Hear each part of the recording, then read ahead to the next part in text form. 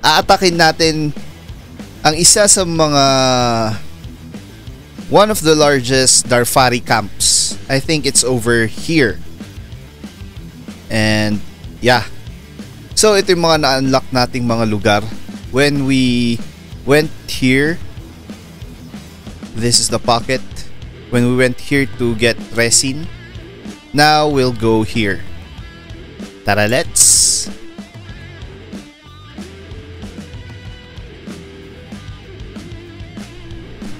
Andito na tayo banda. Dito yung base natin. We've run from here going here. And this is the Darfari camp. Ayun. Let's go scout their base.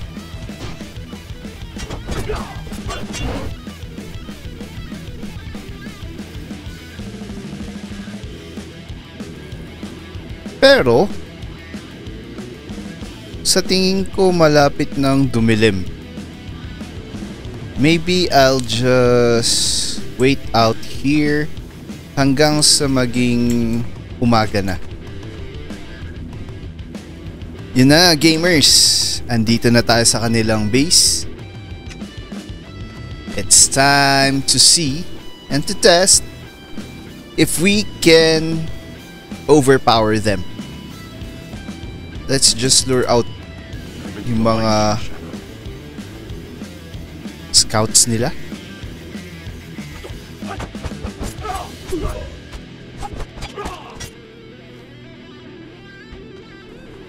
Check for loots. Do you have any loots?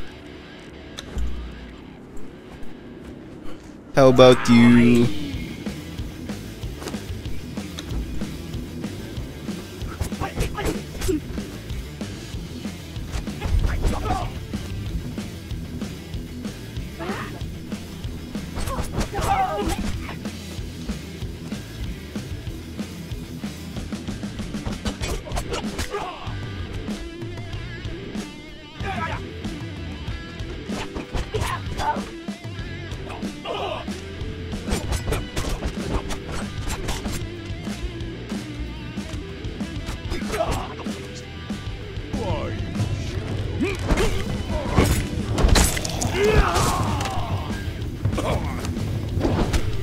Wait lang, kalma.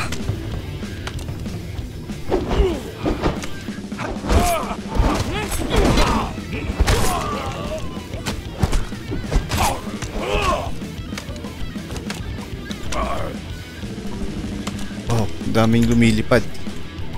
You. Oh, high level thrall.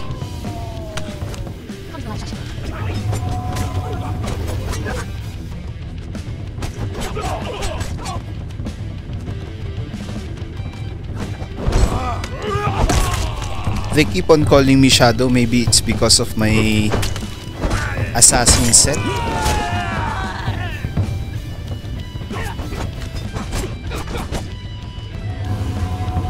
Naririnig nyo ba yun? It only means na may malapit na book sa area natin.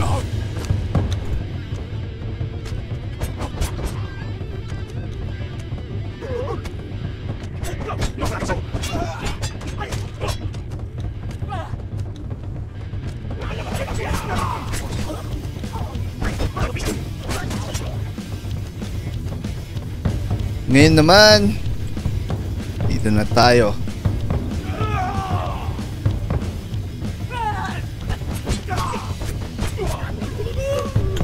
Stones. How about you? Wood. Oh, dami. Take all, syempre.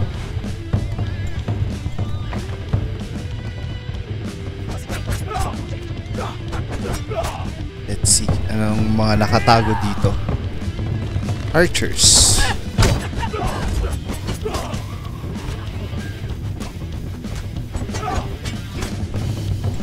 Uy, may dalawang chest dito. Take all. And take all. Ngayon, over encumbered na ako. Drop natin tong stones. Tong wood. What else? Stone daggers. Stone spear. O bang pwedeng i-drop?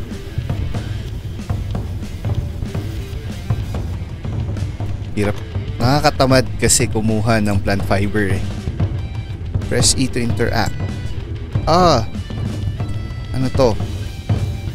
I fear for my life. These fiery cannibals are unthinking brutes with no discipline, and I do not know how much longer I can convince them to leave me alive. The cooking pots reek of human flesh, and my trusty book of recipes counts for naught amongst these savages. Wow. Okay. Oh wait, bago natin ituloy yung invasion natin, balikan natin yung maingay dito. Ayan. So in one of my previous videos, I've read to you yung Harlot's Journal. Ito yung number 8, yung I am wary of these people, yung blah blah blah. So dito nangyari yon. Yun lang. Now time to continue with this attack. Saan galing yun?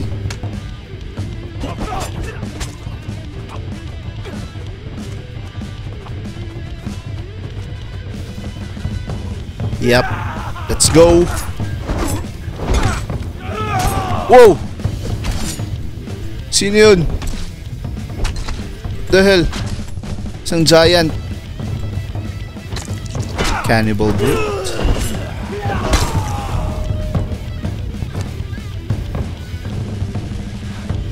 Walang giant sa malakas. There's a chest again over here. Powder of corruption. Bone broth. Arrows. Tsaka na yung plant fiber. Medyo naubusan na ako ng encumbrance. Some bones.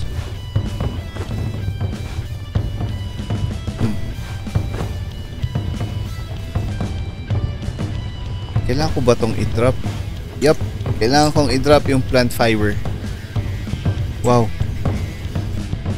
It's night time already. But we're not yet finished. Buti na lang at may mga light source dito.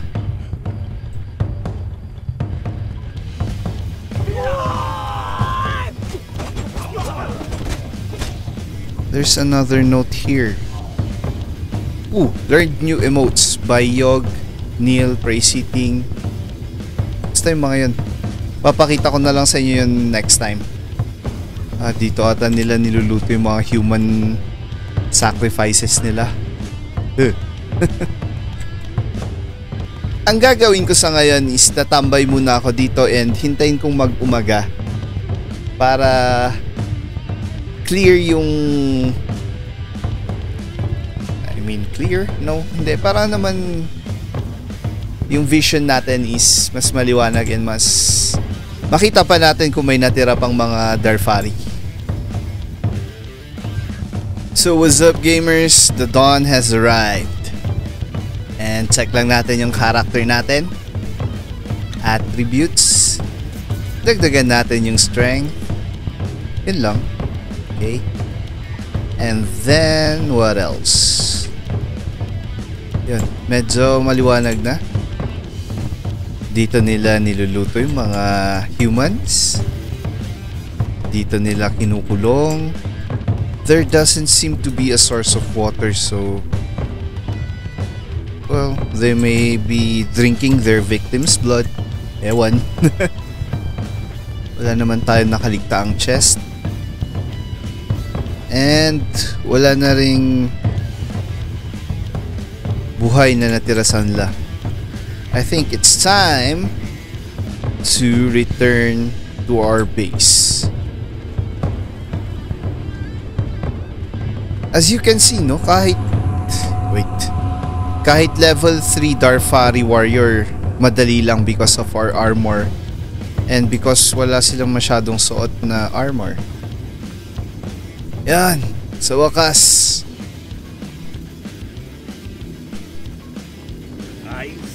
Wait.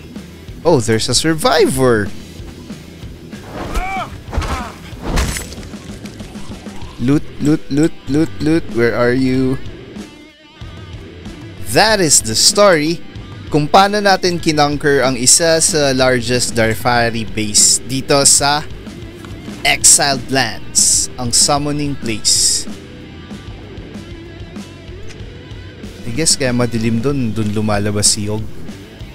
Kung di nyo kilala si Yog, you can search for one of my videos kung ano bang title nun. Sino si Yog?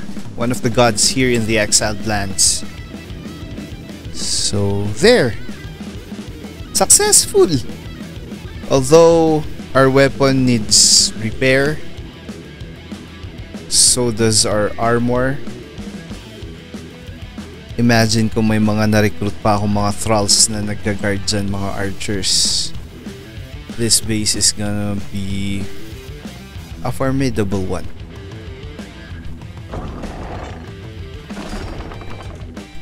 Close natin. And that's it again for today. Don't forget to subscribe. As always, thank you for watching. Stay safe, stay awesome, keep on gaming, and see you on the next video.